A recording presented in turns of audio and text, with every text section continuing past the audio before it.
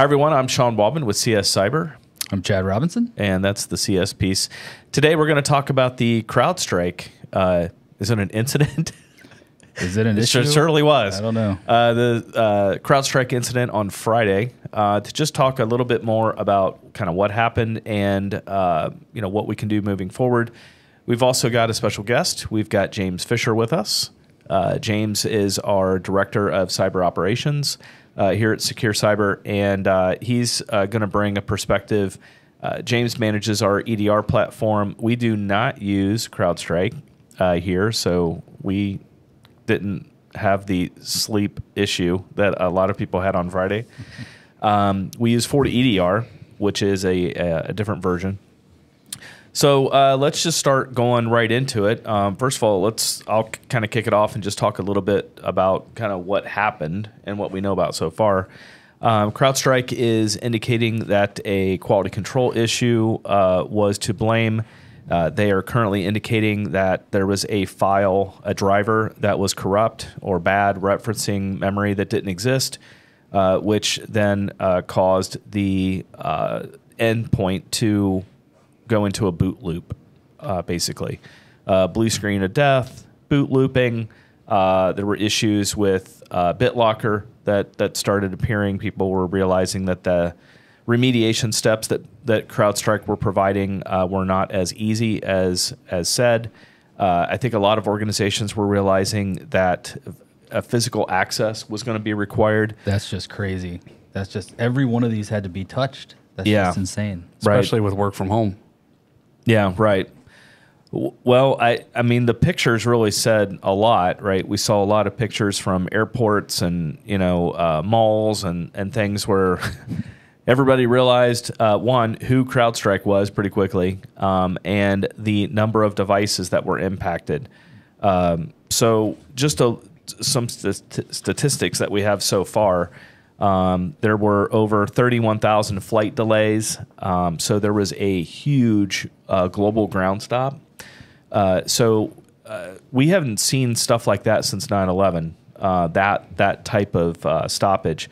From what I was seeing, Southwest Airlines and Alaska were the two that were still operational, obviously not using the Windows architecture, the current one at least.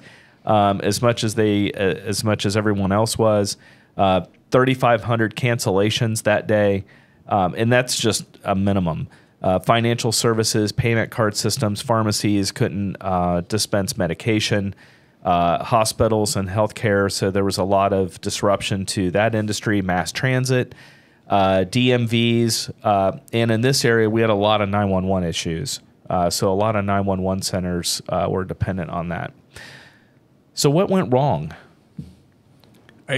For me, honestly, it seems like there was some sort of auto update and there was no change control and everything just rolled out and everybody got the patch all at once. And for me, it seems like everybody that uses CrowdStrike, that's their best practice, which from my experience, auto updating anything is not best practice. You got to have that layer of control and to have like a ring approach where you can roll it out in a test environment before you roll out everything into production. And it really felt like everything went directly into production. So this is terrifying because CrowdStrike, from what the research that I've done and some of the people that I know technically that have looked at this has said that within like 10 to 20 desktops of testing this, they were all blue screening. How could something like this go like this? It just seems like it's really just an operational error. I mean, it's just a lack of control that CrowdStrike just rolled this. I mean, it seems hard to believe for a company that size. Right. Yeah, I think that's the thing that surprised me the most. CrowdStrike is, been very vocal about Chinese threat actors. That's the thing that worries me the most is that while they say that this was not a cyber attack, that it was just a plain quality control issue, I still can't wrap my head around an organization of that magnitude just slipping a update out. Right. I mean, it may have not been a cyber attack, but it definitely identified a potential viable path to initiate a cyber attack. Absolutely. You take down somebody that's a huge market player like that, and now you've impacted how many global systems. And now they know who uses all those systems because of who went down from the recent outage. Yeah, that's one of the things I think that worries me the most is the number of threat actors that know who has EDR, CrowdStrike EDR. So the auto update thing really surprises me. Auto updates is obviously a dangerous thing. We see it in smaller organizations for sure, which makes a little bit more sense. But when you're talking about Delta and American Airlines and some of these major organizations, it just really surprises me that, and even with some of the compliance standards that are out there, like SOC 2, could we possibly be seeing deviations in compliance by allowing a vendor that much direct access into an environment? And what about like file integrity monitoring?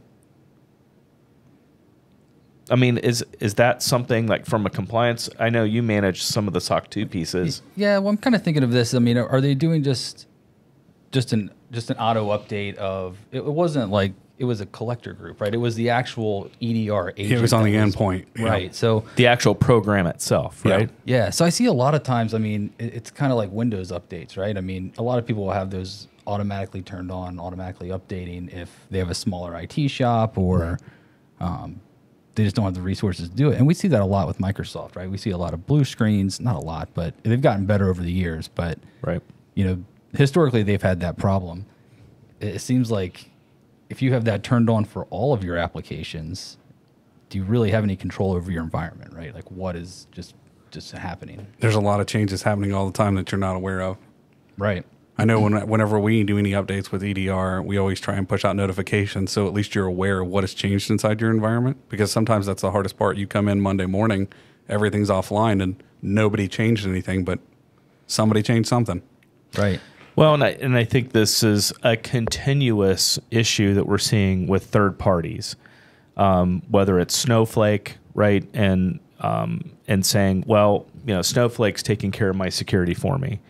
No, they're not. Right, they're providing you a platform, but you're responsible. And really, the same could be said with CrowdStrike or any software provider. Well, I'm just going to let them. Right, it's CrowdStrike's responsibility. I trust them. They've got quality control. What could possibly go wrong?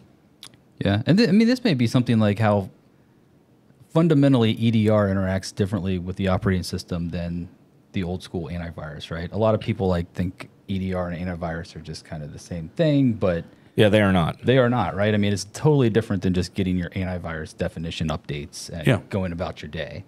So this has to really be a controlled deployment, and I think that's kind of how we do it. Maybe you can talk a little bit about how... Yeah, even with change control, that's one of the things that we talk about. If somebody's implementing a new change inside their environment, that we have to know that because EDR will block those changes, even if it's a new IT process or whatever. That needs to be part of your change control process because EDR is so much more aggressive than the traditional products. You have to think about that when you're rolling out new things.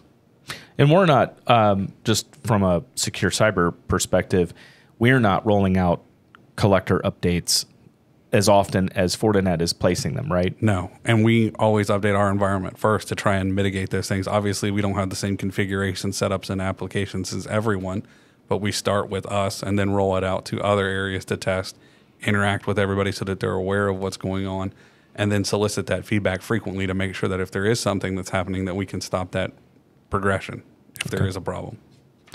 So one of the byproducts of an incident like this is obviously threat actors taking advantage of the situation. So we already have a report now of, it looks like over about 24 fake domains that are likely going to be used for phishing.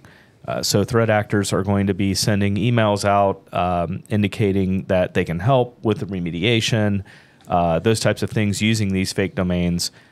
So James, how should operators or protectors use that information? Anytime information comes out, you have to figure out what's actionable, whether or not you can block the domains, and even internally putting out a memo to your internal team so they know what the response is officially from your team, so that it cuts down on all those issues. It's like the fog of war when something like this is going on. You have to clearly communicate so everybody in your team knows how your team is handling that and what that response is. And then when you do have those indicators, what actions can you take with those? Can you block the domains? Can you add them to a threat feed? What can you do? And making sure that your team knows what to do to report those, because there'll be other domains that pop up that aren't on those lists.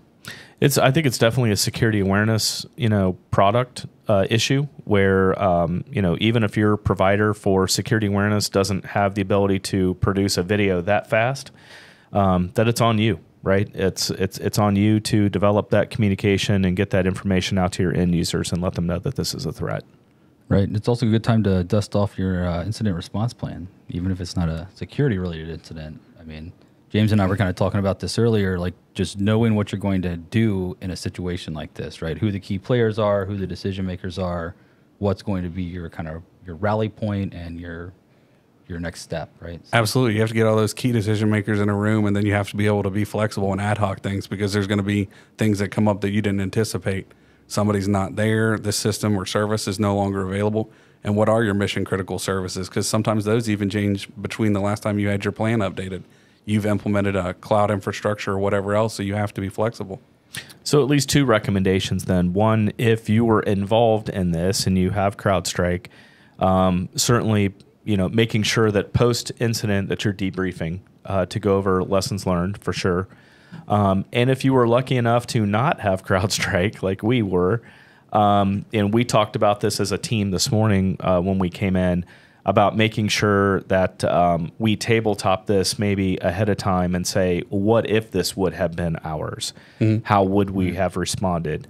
James, you and I were talking a little bit about just the public relations piece of this alone.